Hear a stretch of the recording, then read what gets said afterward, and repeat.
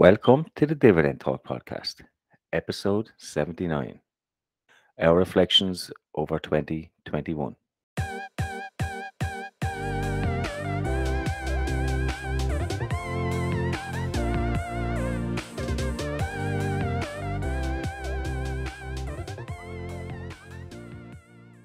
Hey guys, welcome back to another episode of Dividend Talk.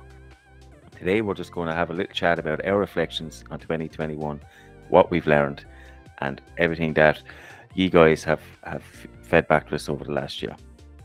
All that and more. See you on the inside.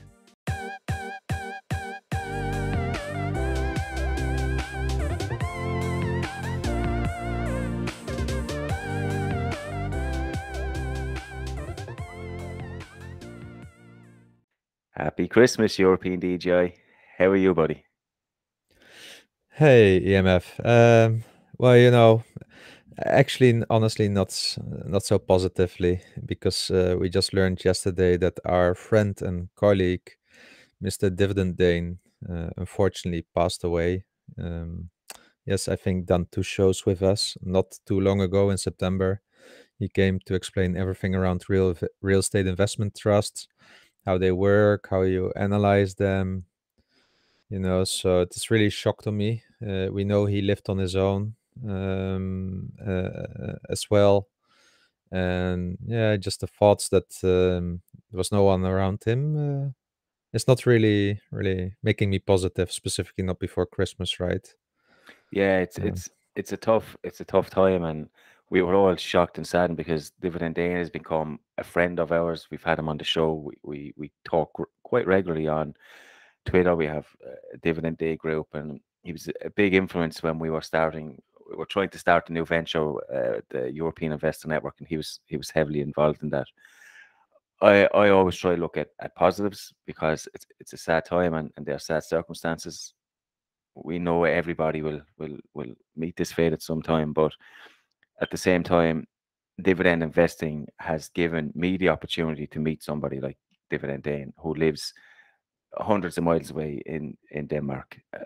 I'm thankful that we shared a passion. I'm thankful that we had time together, that we shared a beer virtually, may I add, but we still shared a beer together. Um, and the knowledge that he's passed on. So I mean, it's a very sad time, but I'm still very very thankful. I've got to meet somebody like him. But we'll move on because that's quite somber. And look, our thoughts go out to Dividend Day and the family. But we have a whole show here about dividend investing, so we'll try and stay a little bit more upbeat. So we might talk about. So we're going to reflect over the year, and we've had so much happen. I mean, it's hard to even when I started looking back, I can't believe how much we fit in. I suppose we do record weekly, so that helps. But there's been so much news over the year, dominated probably by our friend COVID. It's been a hell of a year. I honestly I thought at the end of last year we would not be sitting here right now reflecting over COVID. I thought once we get the the injections and vaccine, yeah. vaccines, we're done and dusted. We're over the hill, but that's not the case. No, but I think it's still a miracle what science has offered us, right? The production of these vaccines. I know there are many anti-vaxxers that doubt, like, how can this be done so quickly, right? Well, I know a thing or two about it, and just think about like this. Usually, when you're producing a vaccine, you do it with limited resources, maybe one, two scientists, maybe a few more. You need to go through long approval cycles and everything. You test on animals and such. Now imagine here, almost 9 billion people were trying to find a solution. I mean, with the power and the knowledge and then the willingness of governmental bodies as well to save this issue, it's no wonder that we can do it so quickly. And secondly, the technology that was being used was already available. It was just not commercialized yet in such a way as it is now. So I think we have here really the luck of the investments of the pharmacy over many years into mRNA, and then the ability from the governmental bodies to wrap it up and speed up the processes and everything, while still doing scientific due diligence, right? Let's be clear, there's been really thoroughly tested here. is for me just amazing. It's a miracle how much we can do as a planet, and it actually makes me also a little bit more optimistic about what we can do with climate change still. Because I think for many of these things, the technologies are ready. It's just the system, how it's working, the willingness. So for me, that these vaccines came was really liberating. I think, specifically for me in the summer, I really felt free again. I know we're back in this shit again with Omicron.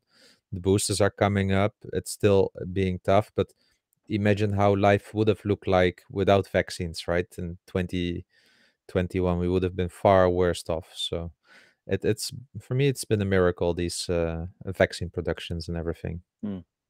Yeah, and it's I mean it's still an absolute crazy time. Places are going down to lockdown. So hopefully this time next year we Yeah. will not have spoke. We won't have the need to speak Well, about I don't vaccines think and so. I think we will still have it a lot, and but there's a good thing. Yeah, I studied the Spanish flu a little bit. You can even go to the Black Death and everything. But every virus wanes out over time, and the simple reason is that the virus doesn't want to kill the host. So over time, it is normal that viruses become less severe, and we see this with Omicron as well. So I think we might still see, I don't know, 5 to 10 shots of vaccines coming up in the upcoming years. But I hope that in 5 years from now it will be rather like an anti-flu shot, mm, something like that. So yeah. it should become less severe. I just want to travel. That's all I want to do. I don't Well, I really, think we should be able next year. that's all I Yeah, want. let's go for that. We had energy prices as well, which was big in the news. I might speak a little bit about it later, but energy was dead in 2020, and Ah, yes. so uh, it was a good year to be invested in oil and gas and energy in general. Yeah, and it is funny, right? Because I was already heavily in oil and gas going into the pandemic last Yeah. year, and I still took the opportunity to buy some Royal Dutch Shell last year, Mm. and do some option trading around it. And this year has been really the comeback, right? Yeah. And if people talk about inflation hedges, who do you think that the winners are of the current energy prices? I mean, in the Netherlands, as an example, some prices went triple on Wow. energy this year. Wow. Um, Energy supplying firms, or let's say that have the contracts with the consumers, are going bankrupt, like in the UK. But hey, who's big in natural NLG, right? Liquid gas. It's Yeah. Royal Dutch Shell. Yeah. And look at the dividends that they've been hiking, the cash flows that are coming in, the buyback programs. So if you want an inflation hedge, like Shell, Total Energies, Equinor, if you want to look at the European companies, BP, actually BP is probably even the most oil related, but let's say gas related. I mean, that's your inflation hedge, yeah, even more than Bitcoin. I don't know. Bitcoin is the holy grail. Yes, sir. Exactly, exactly. You obviously mentioned inflation. Inflation was a huge talking point this year. It increased sharply, spooked a lot of investors. We had a little bit of a mini correction and what have you. But I think it's probably safe to say that that's not going to go away anytime soon. Yeah, I think I read, was it last week? I can't remember. Everything just seems to be rolling to one. But was it they had the largest single day spike in inflation or something yeah, in the US last week? So it's something that's probably going to continue into at least quarter 1 of 2022. I know they're talking in Europe. They're talking about how that will come down. They're working to keep it down low, but time will tell. yeah, It's certainly something that investors get really spooked about. It has a huge impact. We mentioned we had an episode about mortgages. yeah. It'll have a huge impact on me personally, with in terms of how I transition my investments. So it's it's something to keep a close eye on, I think, over the next year. Yeah, and there's not really an alternative for us, right? Because interest rates are still really low. So Yeah. what do you do? It's like I have a feeling that the next year we will be hitting a crossroad where choices need to be made specifically by governments, right? Like if inflation keeps rising, what will we do? Will we stop printing money? And what does that do? Will it increase interest rates? Will that then lower the value of our stocks? I think we're hitting a crossroad unless someone pulls a rabbit out of a hat. But they've been printing money all through this pandemic, so why stop Uh, now? Yeah, exactly. I somehow they continue to find a way to forward the bill to the next generation. So I don't underestimate their cleverness and creativity in this. So Yeah, but at some point, some generation is going to have to suffer, yeah, but I'm thinking they'll run for 6, 7 years. So that's already half a generation almost, right? yeah, So yeah. So keep pushing, keep pushing. yeah, exactly.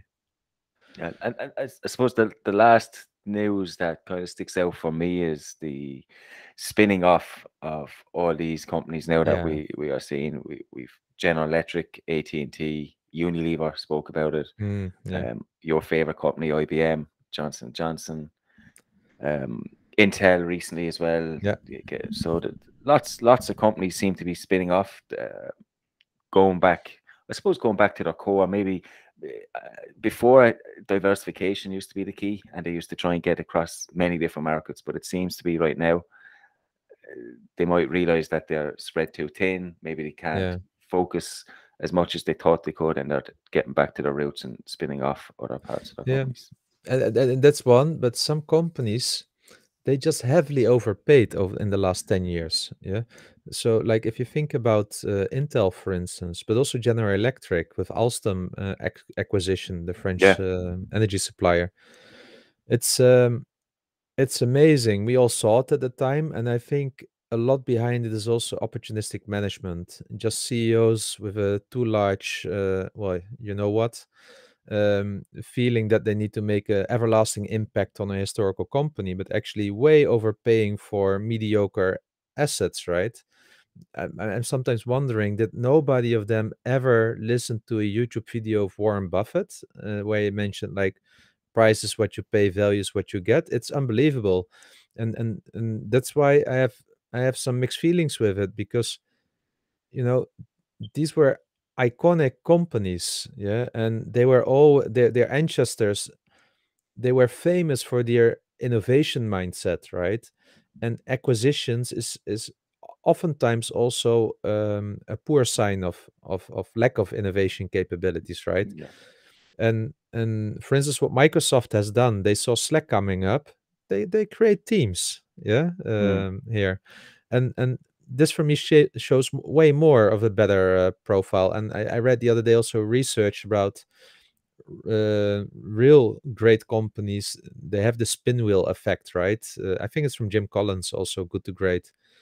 And people that invest a lot in innovation and have an ability to market the outcome of that innovation, those are usually the true winners. And it's more in the Mm. culture and the DNA. And this is what I'm missing with a lot of those iconic companies that have these Ivy League CEOs at the moment from a certain generation that think like MBAs, look at the Excel sheets and just plug some things and then have really unrealistic assumptions. Yeah. And we know on the low level that when you estimate a project like that, you get screwed, Yeah. right? Yeah.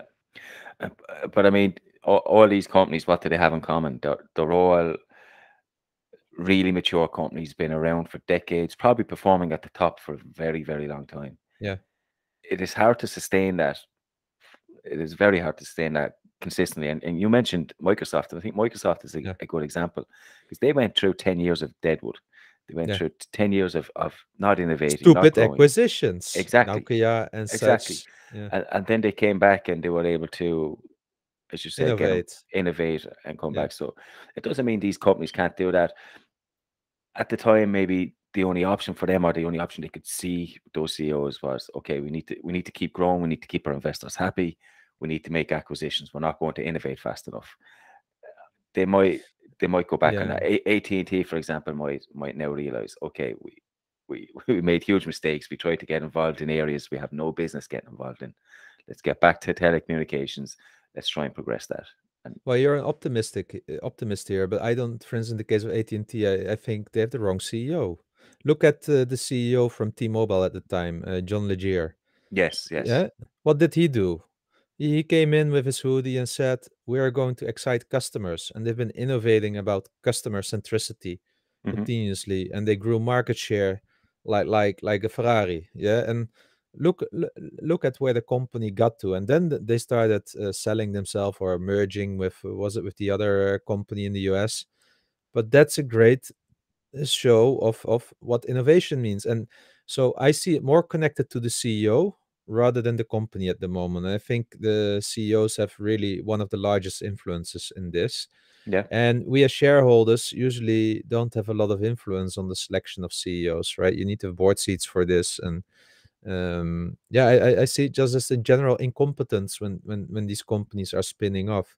I think Johnson here is proactive. They just see like it's that wood.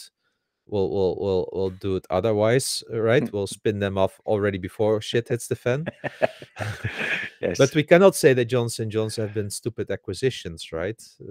Here, No, so no, no, not at all. Intel is probably another one that is more to your point. They now yeah, have a CEO that is going to promote innovation. exactly. He's looking to open source. He's trying to get people Yeah, in the door, get people back to Intel.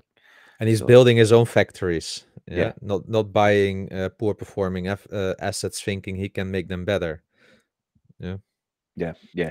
And he's playing catch up, so he's a yeah, long road ahead of him. But yeah, that's what he's doing, and there's no reason why AT&T can't do that. Yes, they probably need to change their CEO, but yeah. I'm sure the board are there looking. They can see what's happening in the share price. I'm sure that Someone's asking questions there. yeah, Yeah, that affects their pocket. Let's be honest, yeah, board members, yeah, that's what they're looking at.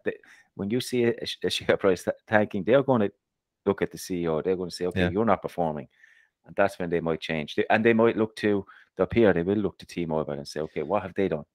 Well, we need to have more dividend investors in the board of AT&T because then they would have asked the questions like before the share price started tanking. I mean, part of their problem was they wanted to keep this aristocrat status and was increasing the dividend, Yeah, and maybe you're right. I say that's a small part of their problem. Exactly. It's a small part. So maybe they didn't need dividend investors. Maybe they just needed Yeah. someone with a bit of sense. Good. But So hey, maybe yeah. that's just the news that we reflect on. I know we have some reflections then of ourselves and maybe what we've learned or our key reflections of the year. What was I don't know if you have a top three, but what was one of your reflections over the past year? So, my biggest reflection was that there are always some stocks attractively priced. Yeah.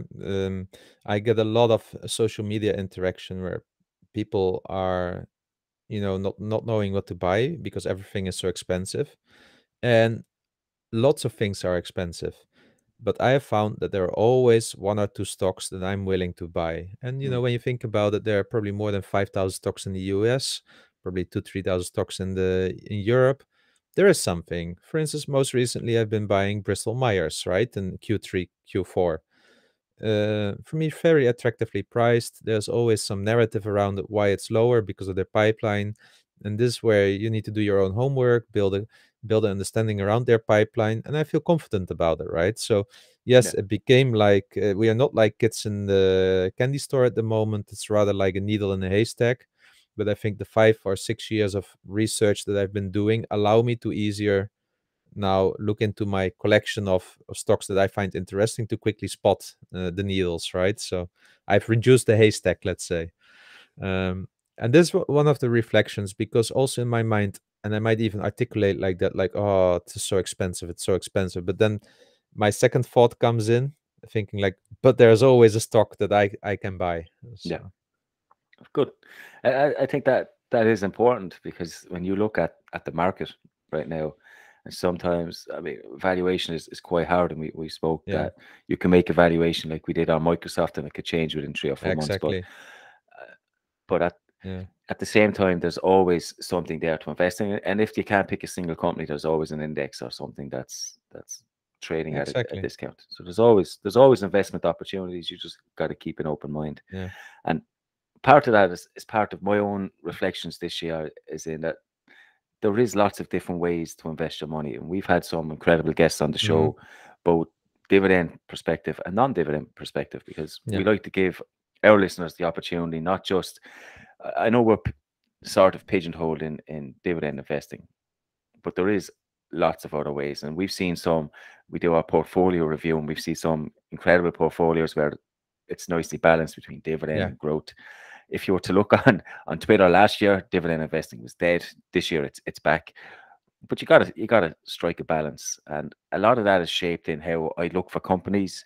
I've started to, when I was solely focused on just dividend, I had a set yield, for example. I kind of ignored other parts.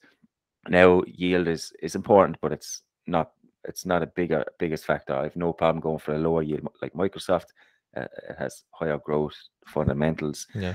And actually, listening to some of these guys like the Wolf, how they analyze companies helps me analyze dividend companies better. So Yeah.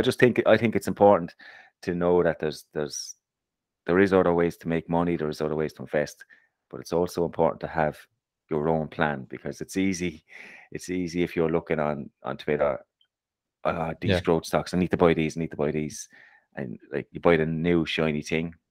I would just say be aware that there's other options out there. Just stick to your own plan and just bring little bits in to improve your own investing. I think what you say is so relevant, right? Because my plan has helped me in times that I didn't know what to do. Mm, When for instance last year of the pandemic, the plan has helped me actually as a navigation, like a Google Maps, like yeah. okay, now do this, now do this, keep your head cool.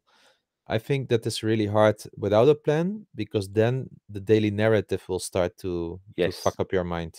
Yeah. And you know that links into my second learning, and that was know what you own and why you own it.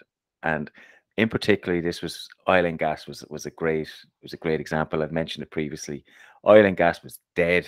Everybody sell Shell. They cut a dividend. They're done. They're dusted. But what do we like? We only have to look at history. What do we know about oil and gas?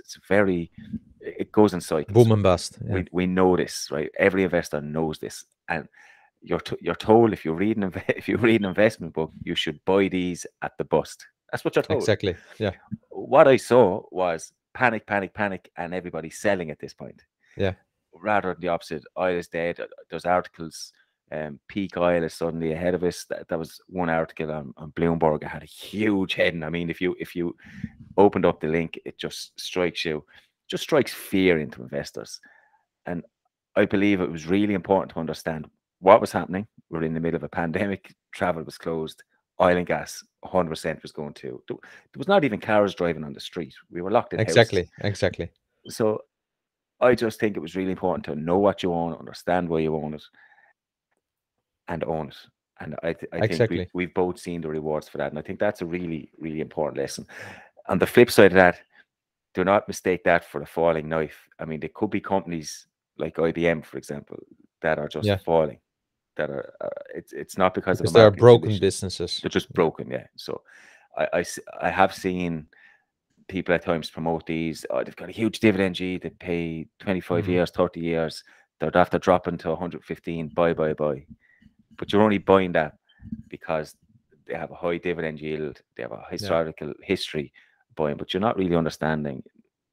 The So I company think and there's a the key, future yeah. prospects. So Yeah. I think there's a key difference between the two, and trying to find Mhm. that is probably tough, but that's why it's important to know what you Yeah. want and why you want Yeah, it's probably a good point as well, because, for instance, if I would look and take the cue only from the share price, I'm heavily down on Alibaba. Yeah, so I see Baba as a value play, as part of the growth stocks. So that my 10% of the portfolio that I use for non-dividend paying stocks. So I'm heavily down on that one. I think my average price is 170, 175, and it's trading around 115.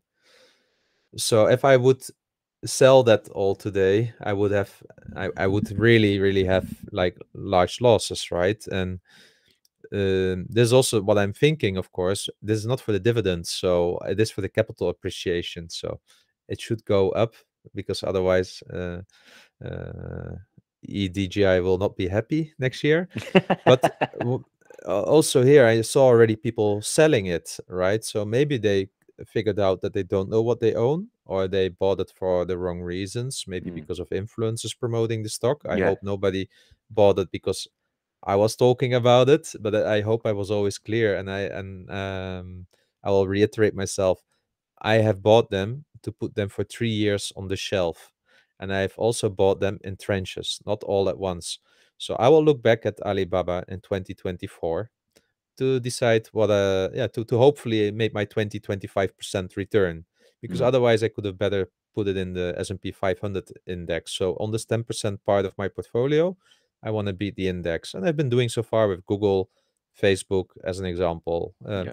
And actually Alibaba is having similar patterns as Facebook. I bought actually Facebook on $170, and it went all the way to $115 over half a year with the Cambridge Analytica scandal. Yeah, and we have something similar here with the Chinese crackdown. Yeah, it's also governmental influence, also a little bit due to own stupidity. I think Baba is not entirely innocent here. But after that, it became more silent. People were used to it, and the stock started to recover. So I'm aiming for something similar with Alibaba. Although I must confess, I sold last week my Alibaba shares, and I bought them back on the Hong Kong exchange. But I did this for tax loss harvesting. Yeah, so effectively, I'm now offsetting my gains in option trades to not need to pay tax. Yeah, so that's what I did. And it was funny. Actually, yesterday I saw a movie about Monish Prabhai where they asked him, "Why did you sell Alibaba?" And he said, "Tax loss harvesting."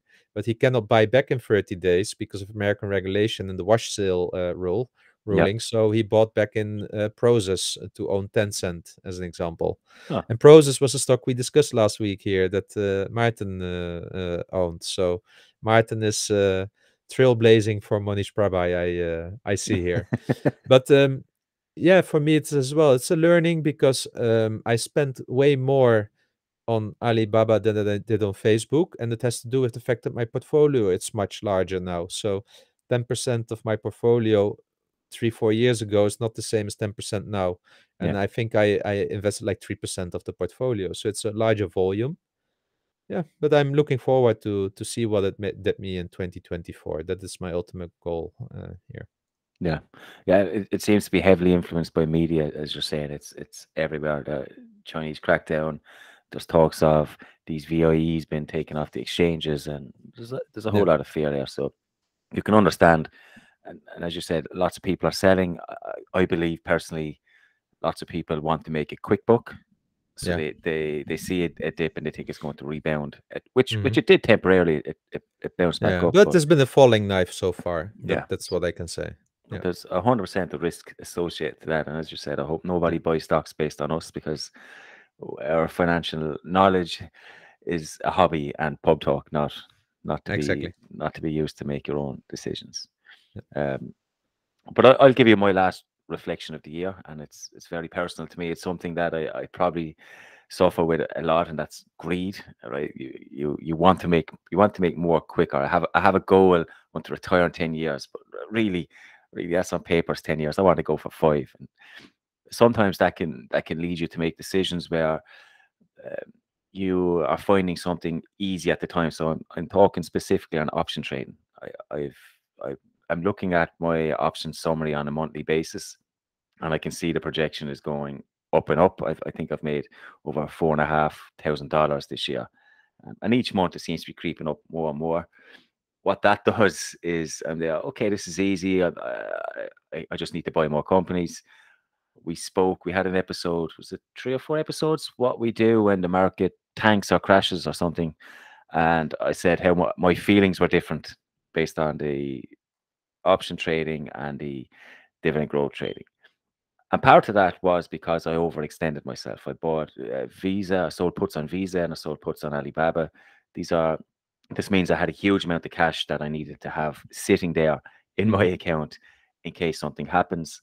Um, and honestly, that risk kind of scared me a little bit. So on paper, I had a risk wrote down, yeah, if the tanks, I have that money there. But then the thought came into my head, do I really want to spend 40,000 on these two companies? Probably not. So luckily, Visa came back. I got out of that. I think I made about $30, $40, but I came out of that because of the risk. I just said, I can't stay in both. I'm still in Alibaba, but it was just pure greed on my behalf. I've done this before. I've done it when I was back in my trading days, and it pops up. But glad it comes up as a reminder every now and again because it lets me to refocus. I haven't lost any money, thankfully, and I have wrote it down as my learnings. I'll read that now at the start of the year, write it down on my goals, and realign myself. But I think greed, we see this option trading is not easy. I mean, it's kind of the buzz thing at the moment. Lots of people are doing it. Lots of people are talking about it. It's not easy. Stuff can go wrong. I'm holding some fairly shit companies like Wish, for example. I'm still holding. So it's not certainly not a get rich quick So investment what I vehicle. would recommend you to do, the computer where you're sitting behind now, Yeah. above it is probably a white wall. Yes, you can see that. Take a black marker which you can't erase and just write something down like, "Don't let greed define my portfolio." Yes, yes. Because I saw Alibaba at 20, what was it, $20 premium. Like, oh, lovely.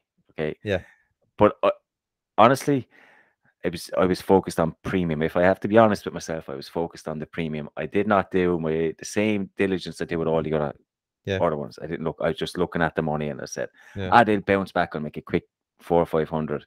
That's not the case. They've tanked further, but I mean, it's still an important lesson for me. yeah, super. And thanks for sharing, by the way.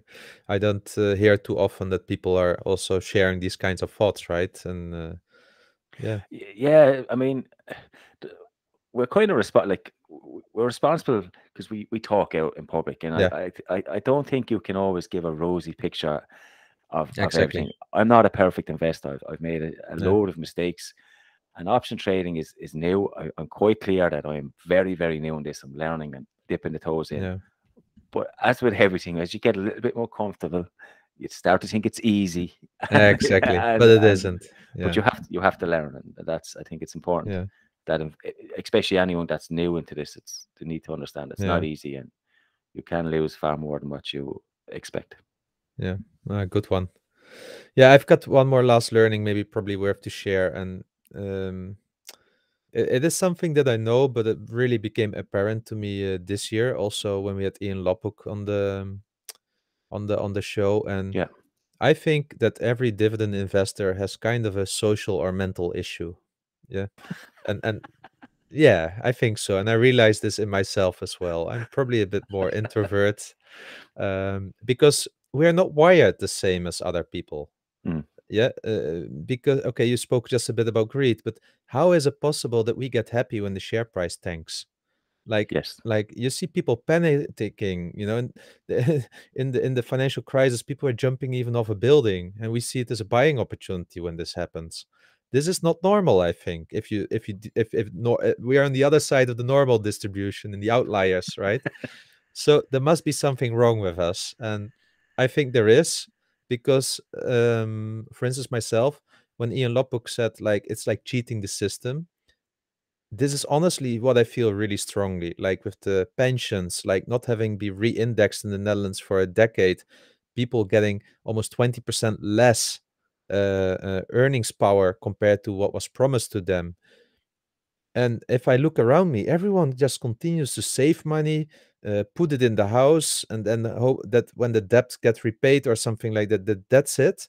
The debts give them retirement. Then I need to ask, so will you sell your house at 67 or 65? Said, no, no, no.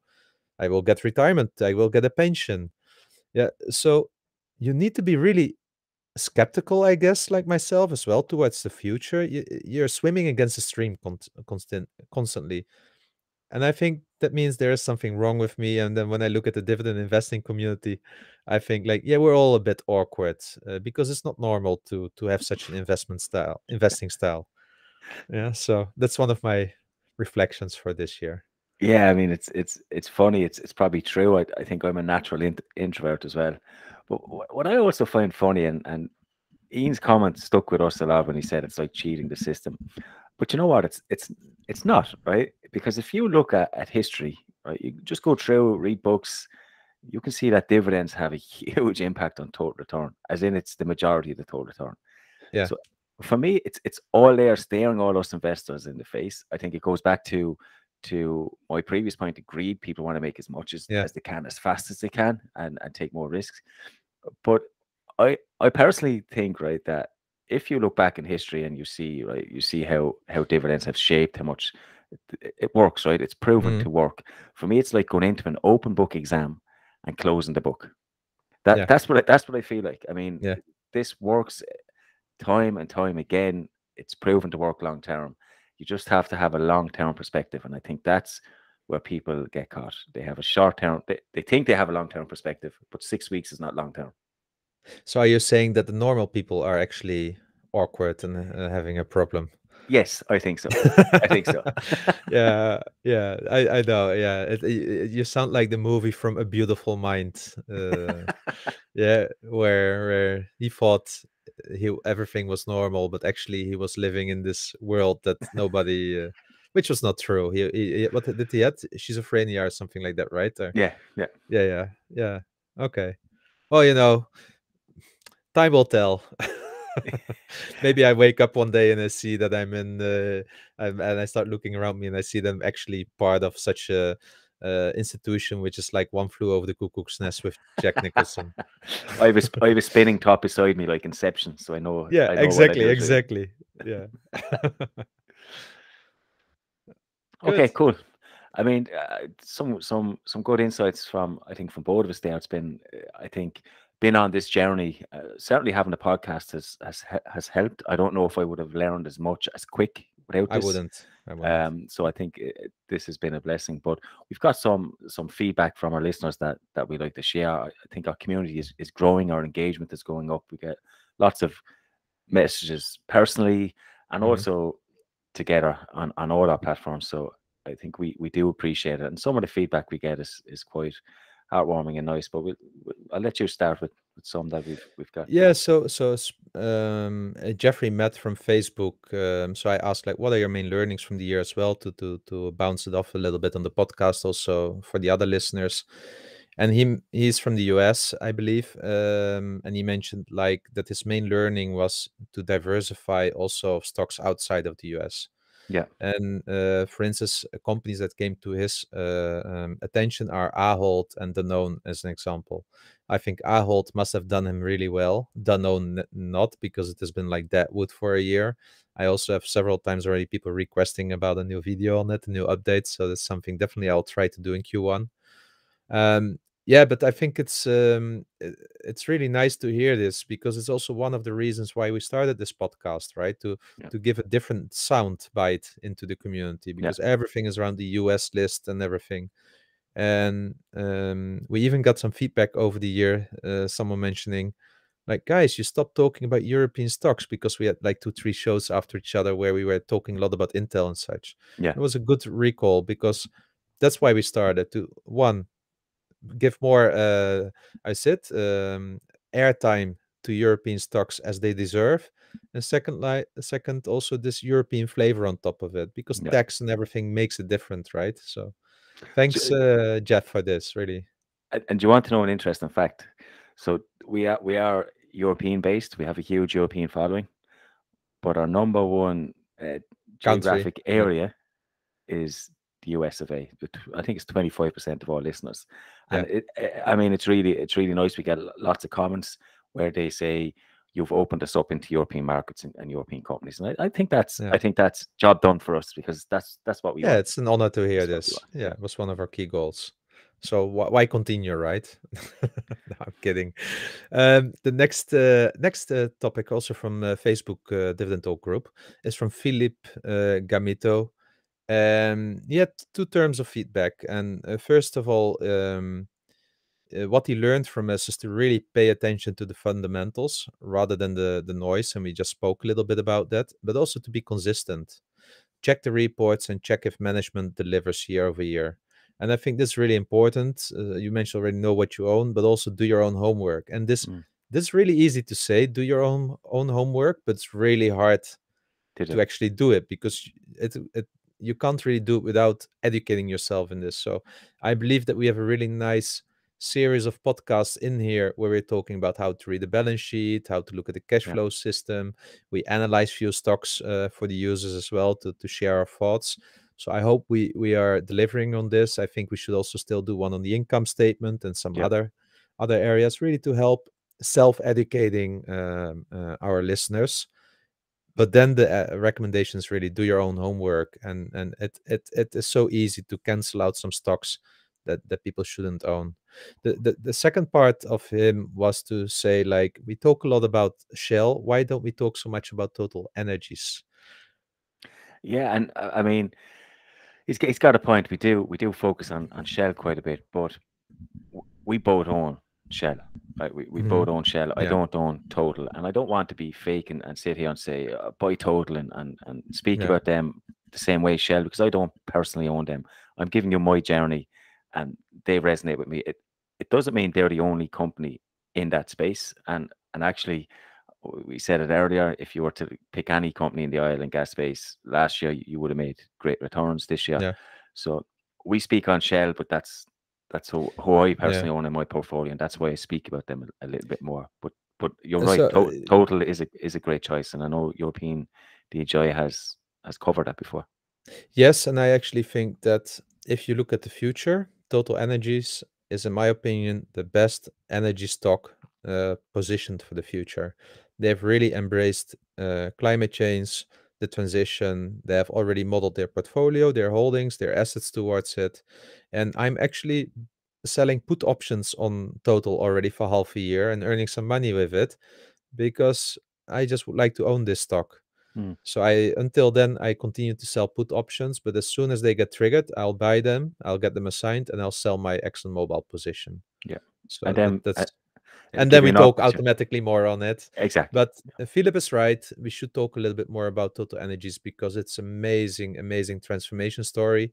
And I think the CEOs here and the board, they really deserve a lot of credits for their courage. Although I know it's also pushed a lot by their shareholders and regulations, right? Still doing that, I think, is they're leading, they're role modeling for the energy sector. Yeah. Yeah. Uh, Pinto has given some feedback, which is I think it's more aimed at you. It's when you are bashing CEOs, it's always quite entertaining to hear. I mean, what was it, John Stinky? Is that is that John the name? Stinky, yeah. Yeah, I look, it's not like I have a vendetta, right? But I think really simple. These guys are on the top of the world, really large influence, get a lot of money. And when I see them that they abuse their power by, for instance, handing over to themselves more money, and we can look this up, right? So it's good that regulation has our covered, and but then also they promise things, and they do promise when they make statements around the dividend and will continue to pay dividends. And I know they put like we aim to continue, but then like 2 months later they do a spin-off and they cut the dividend. Hmm. I think they deserve to be bashed. Yeah, I have no mercy from that point of view. They might be the nicest uncle, but I can't even imagine that they are a nice uncle. Yeah, I just can't. So why not call them out? Yeah, Yeah, I mean, I think they need to be called out. We can't let them get away with this kind of self enrichment and not. It's about not respecting the shareholder, even the little shareholders, and I think we should stand up for that.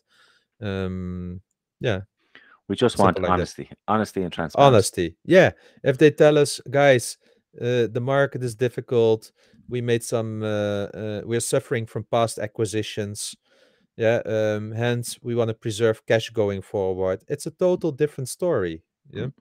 But the self reflection is missing. It's totally missing Yeah. with some of the CEOs. Yeah. Okay, and just to finish up this little mini segment, we have quite a few comments. Or people have said that they love our passion, and it's always good to see that it can be a fun hobby as well as a serious goal for retirement. Lots of people saying thanks. They tune in each and every week. I mean, it's quite heartwarming, and I'm glad our passion comes true, because I mean that's why we started this, right? Exactly. We were both passionate about dividend growth investing, and we wanted to put a European voice out there. So I'm glad that comes true, and I'm glad that we can make it a little bit fun, and people seem to like that. Definitely, definitely. Which also I think brings us towards the end of the show Mm, here. I would like to just thank you a lot, EMF, for yeah, another, what is it, 50 or so episodes. I yeah, think we're going towards the 100 in the next half year, so that will yeah. be a major milestone. I learned a lot from you. I really got a lot of I said like these little things, right? Where you might not even say something, but where I can just copy your behavior. And that's how I learn a lot as well. So thank you for that. And so I'll let you speak, but I also want to thank all the guests that came to our show. Yes. Yep. I mean, we had a long list here, and I think we should even do more because they add so much value to the podcast. Yeah, we had some guests. Maybe the standout guest was probably Ian Lupok in terms of stature. He's probably the most well known. But we've had guys like David on, Wolf of Harcourt Street, Dividend Athlete.